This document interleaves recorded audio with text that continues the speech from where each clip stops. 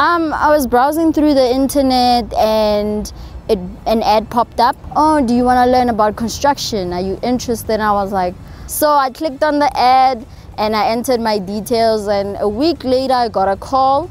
They were telling me I should submit my ID form, and then they told me they'll send me a couple of messages, and ever since then they've been communicating.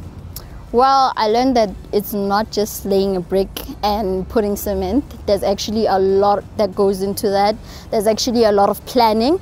I came here to learn, but actually they made it feel like you came here to be part of a family, like to be engaged with the company, to be part of an environment, a group of people who are going to learn something. So it's not just very academic, it's also a social interaction. You get to build on social skills. We are all interacting all the time, and even though we know there are people who work in management, but they talk to us like we are all part of the same level. They engage with us, they give us information, and they always tell us, you know, within time we're going to be like fine wine. For them taking part in this, it shows that they're not just a corporate company that is there to take money.